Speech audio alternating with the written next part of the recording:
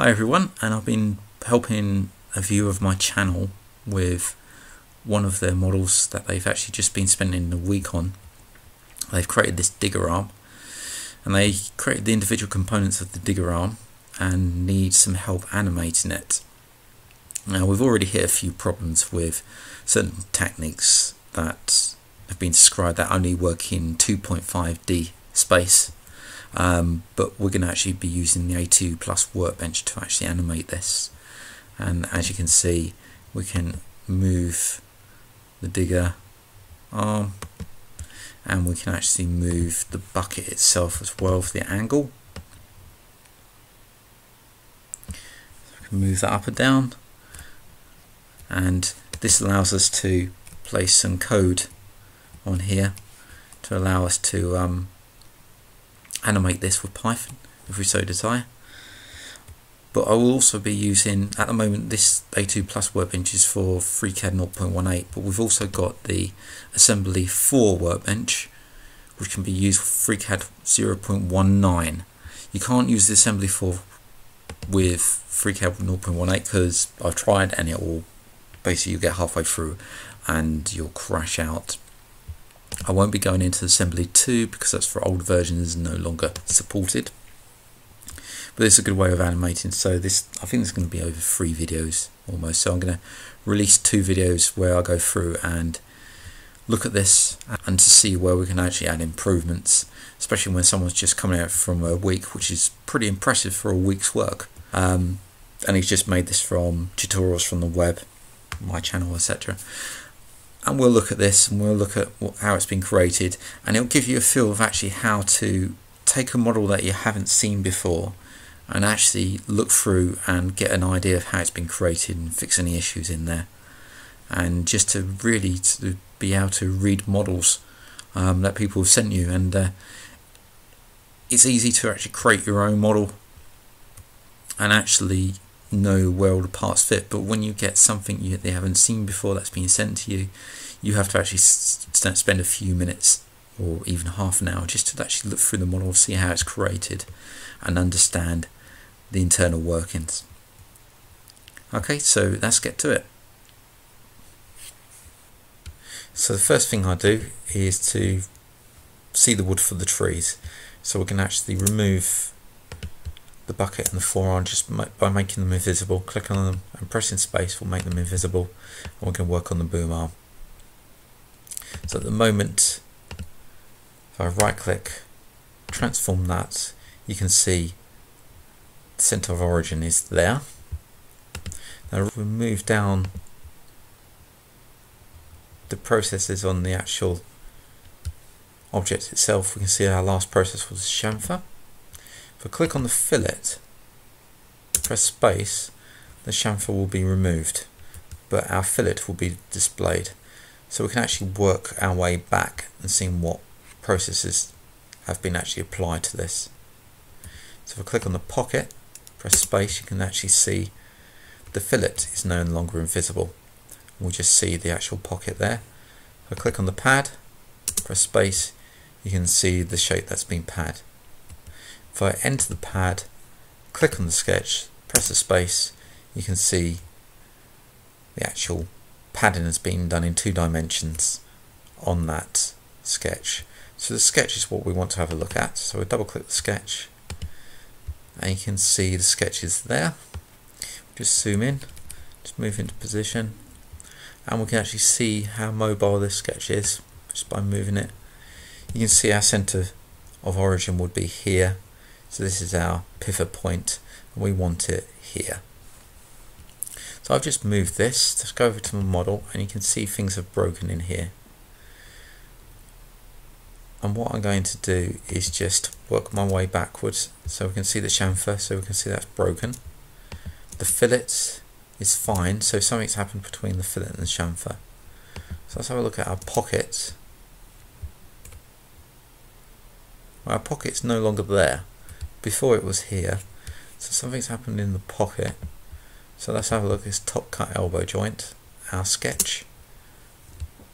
We can see that's actually was over here before, and now it's moved.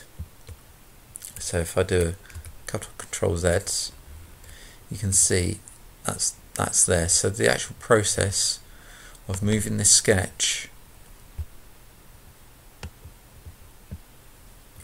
will actually break the position of the pocket. Now there's two reasons for that. It's because as you move this up, we actually got this sketch on a different axis, and probably because it's not mapped to this sketch as well.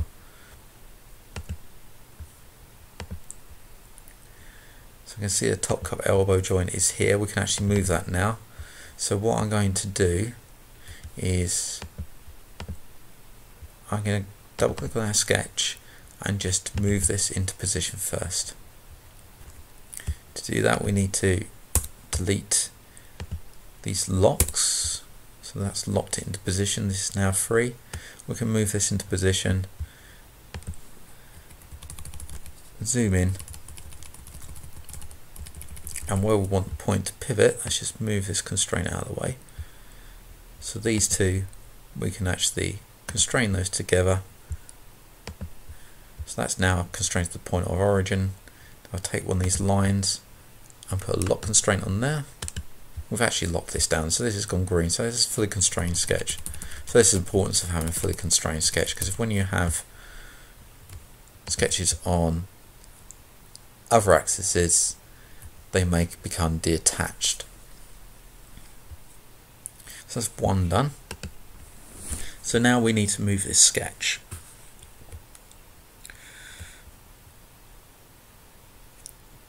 Let's click on the sketch. You can see the map mode is flat face. Now it's important to have the pad displaying for this, so we can actually map this to here.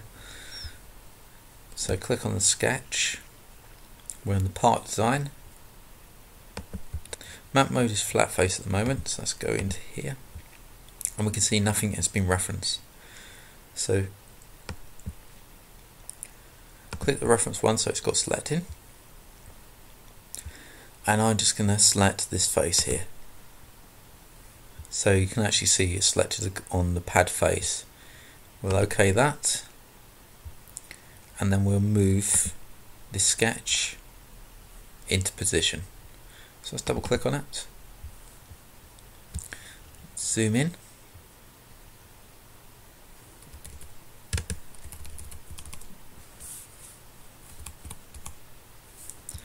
And what I'm going to do is just move this into position. We've got a lock here, so let's delete that. So that's now free, and we can move that into our position there. We can go back and have a look at the pocket to see if it's actually applied. So we can actually move in position, have a look, see what it's done. We've got a bit of a part there that we need to remove. Let's just move it back over. And there we go. So that's all nicely done. So pleased with that. So that's good. That's there. So we've now fixed that point, and we can see everything else. Let's close the sketch and make sure everything else has now come out of error, and we've got a proper positioned, and there's no errors on this sketch. So if we go and change the position of this now, transform, you can see our transform is now right through that hole.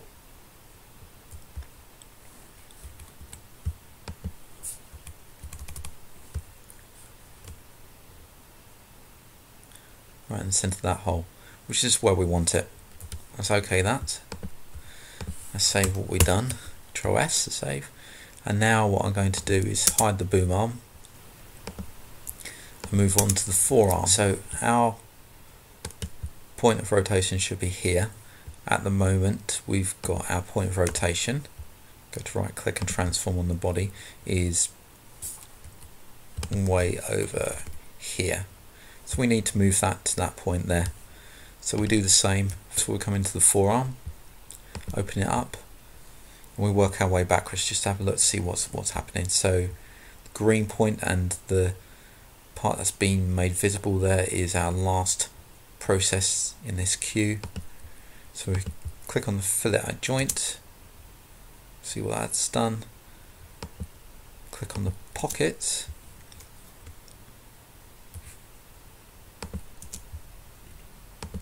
you can see that's here. Click on the pad. So that's all good. So we've probably got the same problems here with this pocket, maybe. Let's have a look. So we've got flat face there, and that one's actually mapped, so we're okay there. Cancel out of there. So that's good. So let's go on to our sketch, make that visible. Double click on it, and let's move this sketch. So it's unconstrained at the moment, so there'll be movement in here. So let's move, and you can see that hole already moved, so that's Control Z that. Let's have a look at that hole. So that hole is mobile at the moment.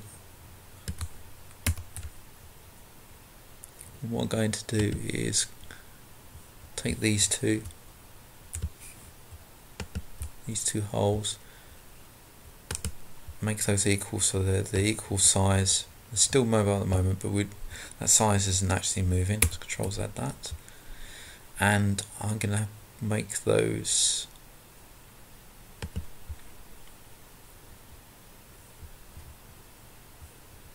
to have a distance between them.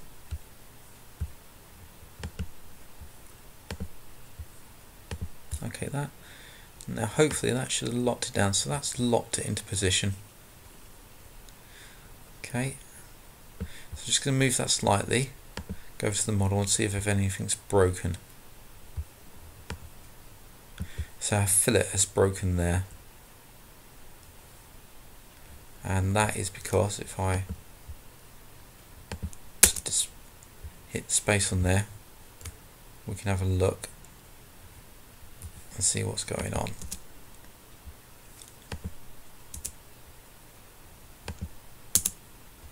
And that's because our sketch has moved.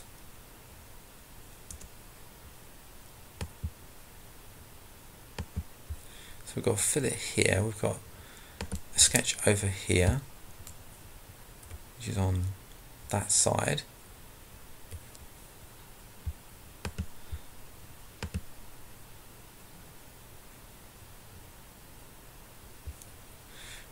And that's actually moved. That's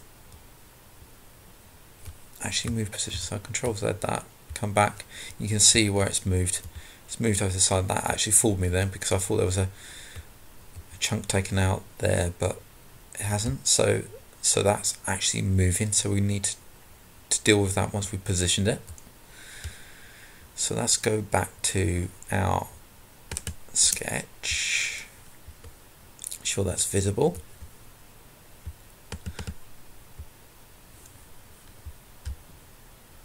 That's there at the moment, so let's close that and go back to our pad sketch, and what we'll do is move that into position.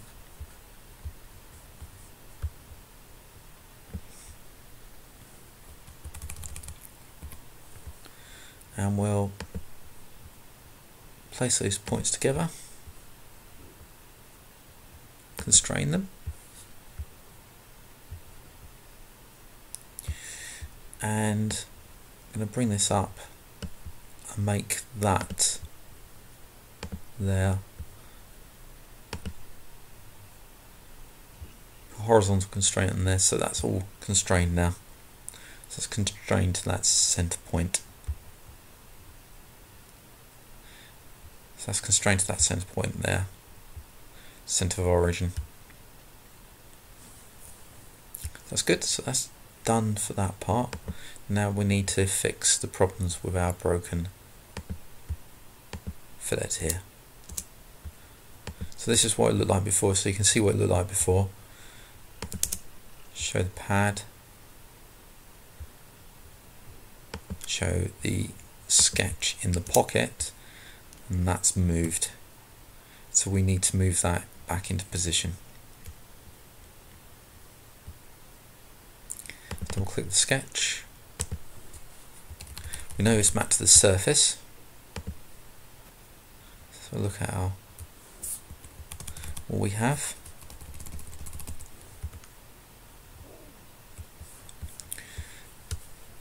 Go back and look at the fillet.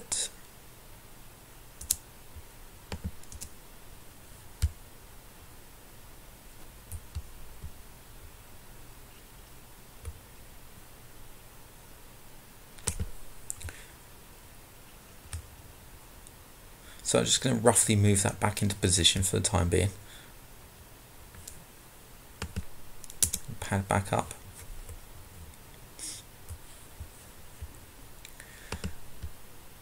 We've got a size here. I'm going to bring this down to -10.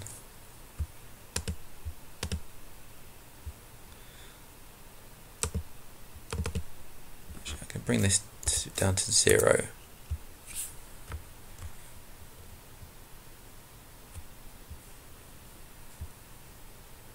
If we look down our tree, we can see everything seems to have now resolved, so that's back into position.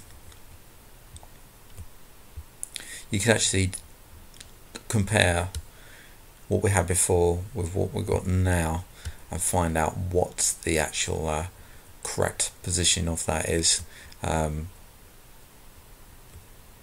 Basically looking at how far over we actually want this. But I'm going to leave that to the original designer of this model to allow him to do that, because I didn't actually take reference of actually how far over that was. So that's good, that's that one done. So we should now have, if I come out of the sketch and have a look at what we got, bring the fillet back, hide the sketches, using the spacebar to hide the sketches. So now if I right click on the forearm, transform, you can see our center is there, so when this moves it will move around that hole there. Okay, you can see it's coming through that hole. Okay, that's going to have a look at the bucket.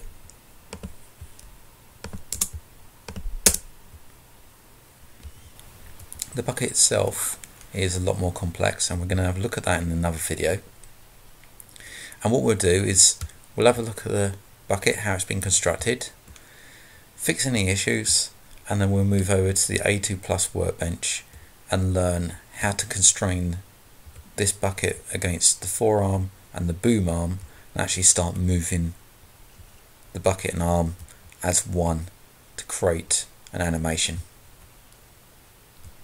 If you like what you're seeing, please subscribe to my site, and also I have a Ko-Fi site where you can actually donate a few pence or a few pounds, dollars, or whatever your currency is, and that's at ko-fi.com/mang0, and there you'll be able to help me fund my site, and all the money that I actually get from any funds will actually get pushed back into the channel. Thanks a lot for watching and subscribing. I'll see you next time.